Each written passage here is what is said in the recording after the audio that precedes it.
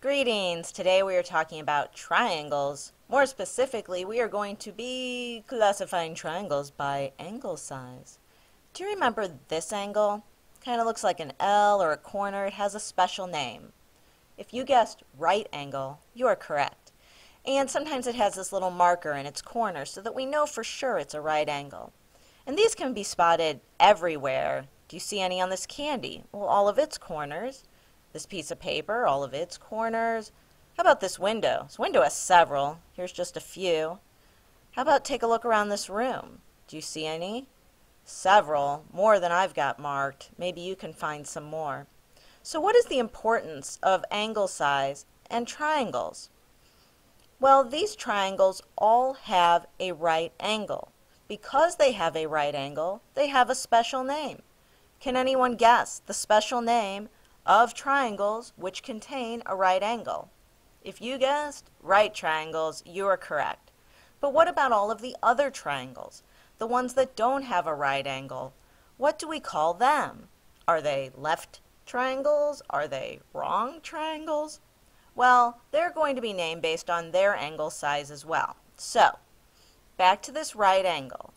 Some angles are smaller and some angles are larger than a right angle, and those each have names.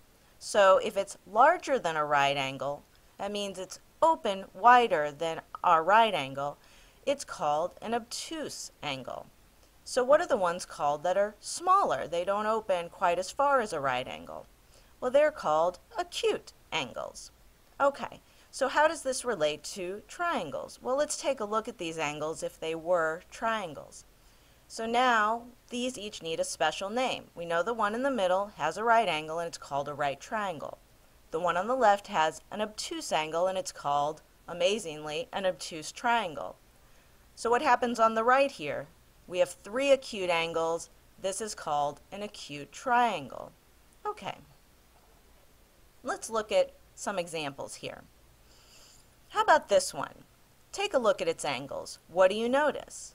We notice it has an obtuse angle. We're not worried that it also has acute angles. It has an obtuse angle, which means it's an obtuse triangle. How about this one?